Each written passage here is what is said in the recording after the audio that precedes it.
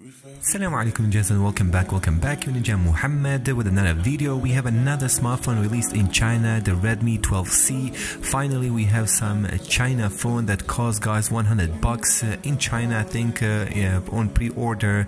I'll be leaving in the buying links in the description if you want to pre-order this phone from China, and I hope it's gonna be available at least on GitHub or Trading Shenzhen. Maybe it's gonna be the price tag $125 tops. I hope so guys, I hope so.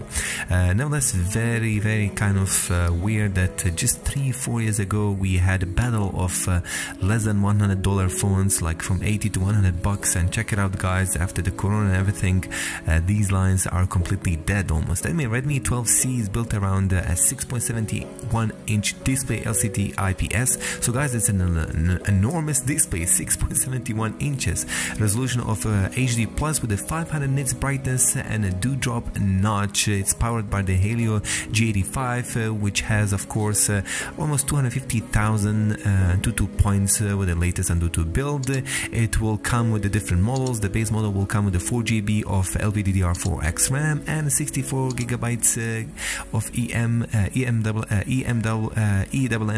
5.1 storage. What is very interesting guys, it will come with a 50 megapixel primary sensor and a depth sensor on the back, so dual camera setup on the back, and on the front of course a humble 5 megapixel selfie shooter.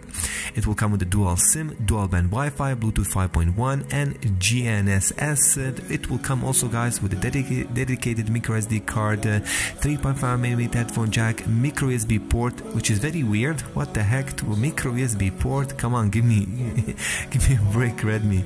Show me how they done this. I don't know guys, I think they just have guys stashed in all the pieces, all the hardwares of their older Xiaomi/Redmi models, and they just want to release new models with obviously updated processors and updated camera sensors with slightly updated displays. But while of course the other hardwares are still slightly older RAM, older storage, older micro USB port, older fingerprint sensor, but everything is fine guys. It's gonna be cheap, then everybody wants that. Just have that in mind, that this probably is going to be the cheapest Android 13 fresh out of the box. It seems that it's going to be Android 13, and I hope it will. That would be very stupid if it won't. I mean, it wouldn't be stupid. Android 12 should be really good, but if they release it with Android 13, it's going to be the cheapest Android 13 smartphone in the world, if I'm not wrong.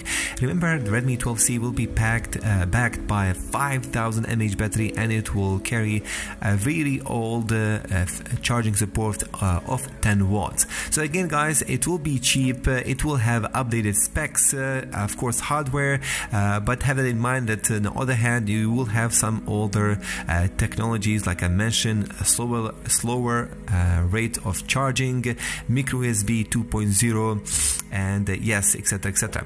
Nevertheless, very interesting, and I'm happy about it. Very large display, very large battery, 50 megapixel back sensor, and Helio G85. Plus, remember, the screen brightness is 500 nits for this cheap price tag. This is awesome. Anyway, all the video credits belong to the Xiaomi, Redmi, and respected Chinese users, which I'm going to tag in the description. Remember, check my description for all the links. Bye bye.